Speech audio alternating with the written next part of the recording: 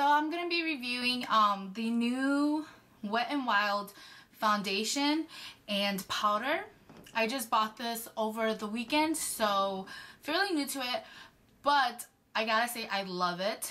I know you guys might be like, well, you might dislike it later on in the week or like as I use it more, but I'm pretty sure I'm gonna love this because I have oily combination skin. So I have my T-zone gets oily throughout the day, and what I found with this is that of course I'm gonna have oily skin, you know, where my nose is and stuff, but it doesn't show up, like it's not a lot, like it's very minimal, and I love it because this is because like even the Revlon color stay gives me a little bit of oily skin after like 2 hours of use, and I found that I lasted about 5 hours with this foundation before my T-zone started getting oily. And as you can see, like it's really bright, but it's because of my highlighter, not really my oils, because I just blotted my skin before doing the video.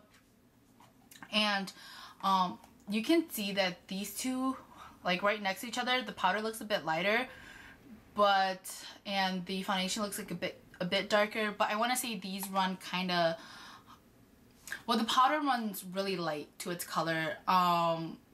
Medium doesn't look like medium at all. Medium looks like light, but once it's on your face, I don't know how it does that, but I just think it matches your face better.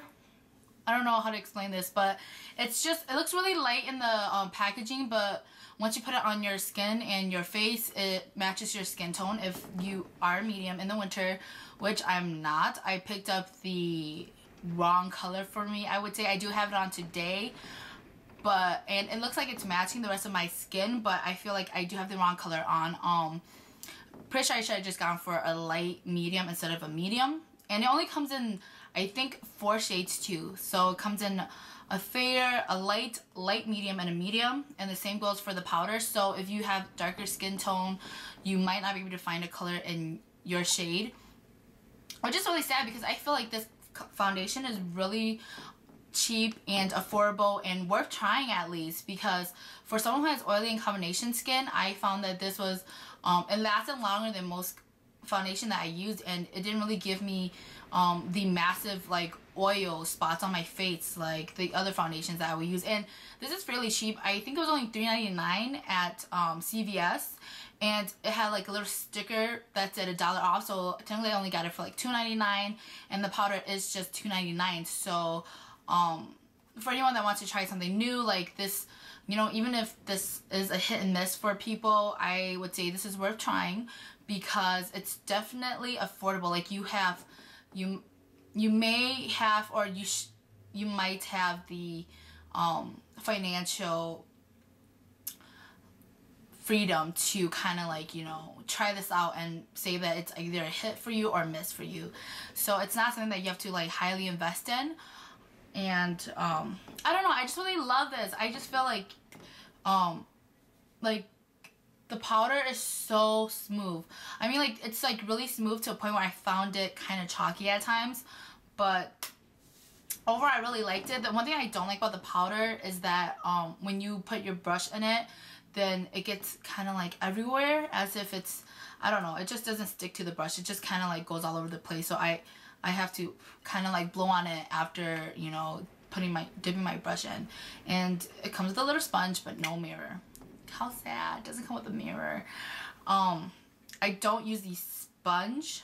I don't know. I found that I don't really like to pack like press powders onto my face. I rather just kind of like brush it over with a brush because it gives me a lighter coverage, and I don't really find that I need to like, you know, give myself like a very heavy coverage to begin with. So that is my intake on the powder, and it does run light. Remember that it does run a little bit.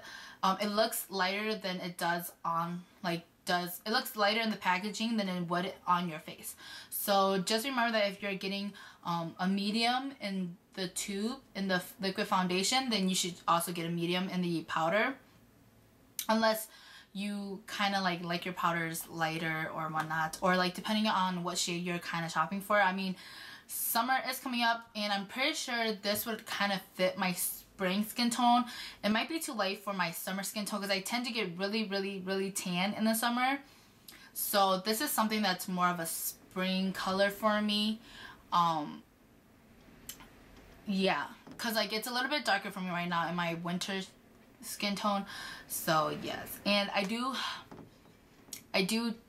tan, I just play a lot of volleyball outside, so I get really dark. It's not, I don't go to any tanning beds or anything. I know it's really bad for you. I try to put sunscreen on my body and my face every single, ooh, I just spit out. Sorry. I try to put sunscreen on my face, but I don't know. It's just, it's kind of something that I've learned how to deal with and stuff, because, you know, you always need SPF. But yes, so, sorry, that was like a random rant. But I love this,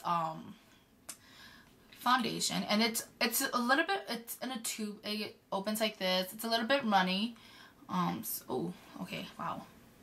So I would say it's medium coverage. I wouldn't say it's too full, but it's closer to medium, but it's not light either, so I would say it's like medium and a half. I don't know if that's even like a word, but yes. So here it is. Let me just blend all over my skin. Oh my gosh, okay. So it looks like it's blending on my skin really well, but it's a tad bit darker in person. So here it is, it's blended out. Yeah, it looks really nice coverage.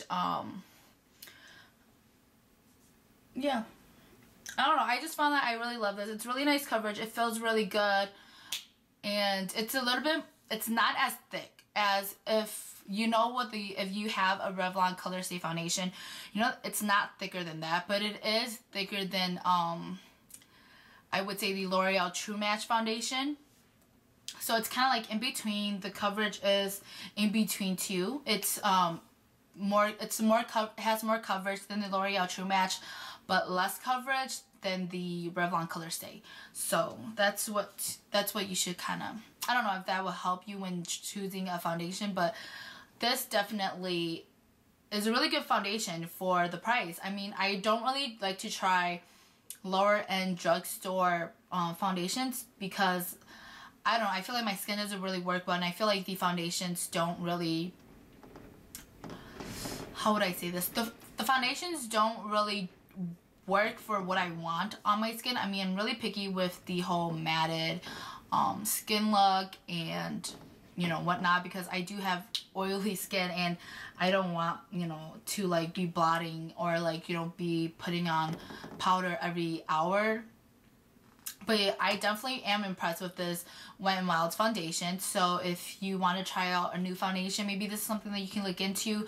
I mean, it's not that big of an investment because, like I said, it's only $3. And right now they have a little coupon attached to the product that you get $1 off at. And I've only seen it at CVS and Walgreens, so I don't know if like Walmart will have it or not. But I do know that if you go to CVS, you will only be paying like $2.99 or something. But then the powder's good too.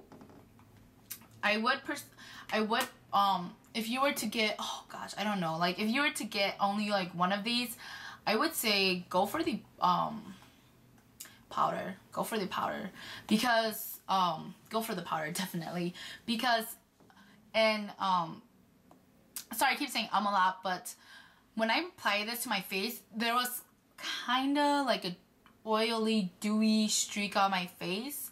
And then the powder basically mattified it for me.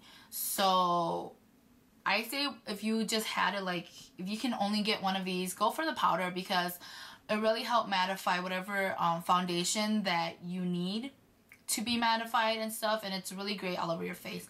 So yes, and that's just my little review on the Wet n Wild Coverall foundation and pressed powder. Hope you enjoyed this, and I hope this was helpful for you. Comment, rate, and subscribe. See you next time.